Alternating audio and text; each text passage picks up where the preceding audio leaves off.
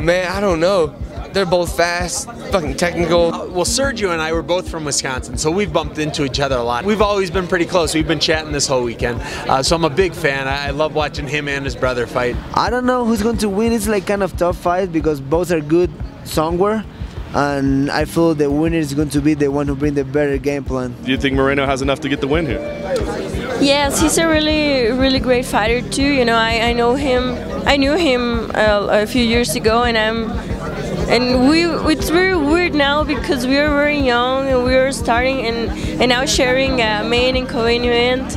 It's amazing because I saw him and I would say, oh, damn, he's really good. He always punched me. He always submit me, and yes, I think he has the opportunity. You know, he's very happy always, and I hope he wins. I'm not really worried about those guys because they might be my next opponent. So I just take care. I'm here and worried about Dustin Ortiz and making sure that I get all the job done. I know Brandon Moreno did his entire training camp over here in altitude. Sergio did a lot of preparation. He slept in an altitude tent like I did. He also went to Albuquerque, did some training.